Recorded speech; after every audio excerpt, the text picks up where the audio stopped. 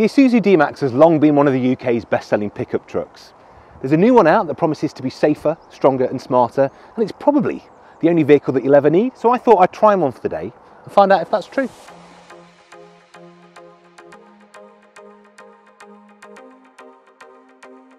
And when they say that it looks smarter, that's the really easy part to prove. The old truck was a looker, but the new D-Max has even crisper styling with beautifully finished matte accents and LED lights both front and rear that give it a truly premium feel. Add to that these bespoke wheels and niceties like the soft closed tailgate to secure the enormous bed, and it's definitely a truck that's easy on the eye. So it's bigger, it's better equipped, I think it's even nicer to look at, and it promises more kit, more tech, and importantly, to be even nicer to drive. But there really is only one way to find that out.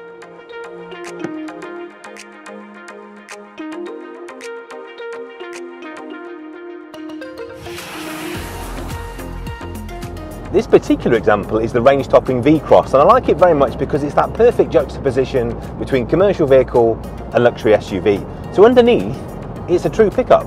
You can put a ton payload in the back, it will tow 3.5 tons, and under the bonnet, there's a 164 PS motor. So it's no slouch, but inside, it's a very different story. So you've got a 9-inch Apple CarPlay touchscreen here with all sorts of features on. I've got heated leather, electrically adjustable of course. I've got dual climate control, and so many functions and buttons on my steering wheel, you wouldn't believe it. It's very nice.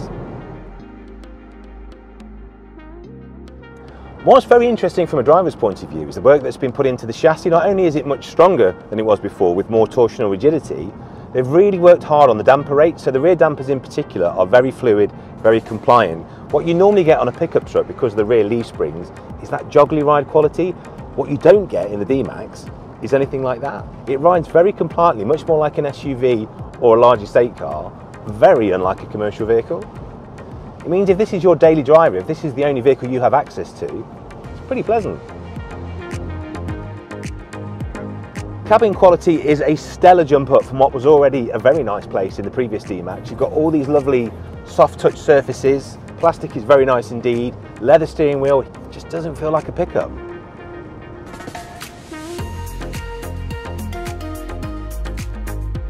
Isuzu say the new D-Max is much smarter, and sitting in here you'd have to believe them. You've got this very clever infotainment system. The reverse camera is very big on the 9-inch screen and very clear, so if you're backing into a parking space, it's a doddle to place. And if you've got a tow bar on and you're trying to hitch up to your caravan or trailer, you can do it all by yourself.